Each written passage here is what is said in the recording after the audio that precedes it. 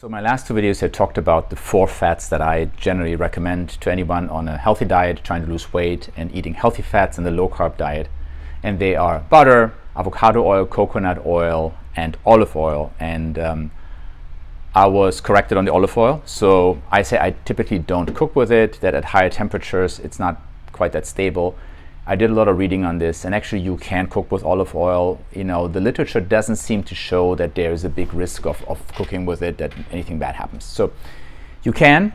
Again, always look at the smoke point. For olive oil, it's like 325 to 375 degrees Fahrenheit. However, in your pan and when you're cooking, you know, you don't easily get to that. You would have to measure this with a thermometer and all that.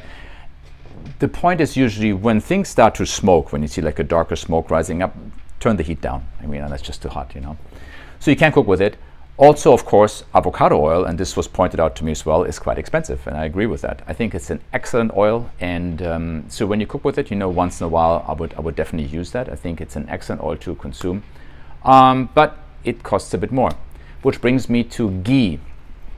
So somebody else said, well, you talk about butter, and that's great, but what about ghee? And I've bought ghee before, but I tell you, at least in my experience, ghee is more expensive.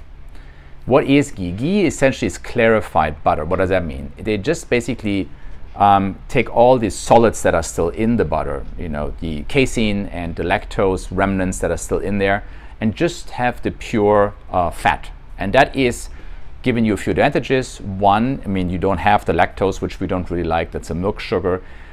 However, there's very small amounts in there, I must say.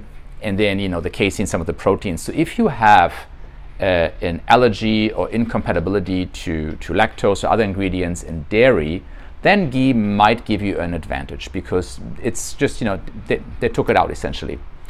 Does it make a big difference? I really don't think so. When you look at a stick of butter, or when you read the label on butter, it pretty much has no carbohydrates in it. If there was a very high amount, let's say, of lactose in there, we would see a higher carbohydrate content. I think the amounts are fairly small, and the price difference is fairly significant. If you buy butter, I recommend to get butter from grass-fed cows, because there is a high amount of vitamin K2, which is a very important vitamin, and butter is an excellent source of that.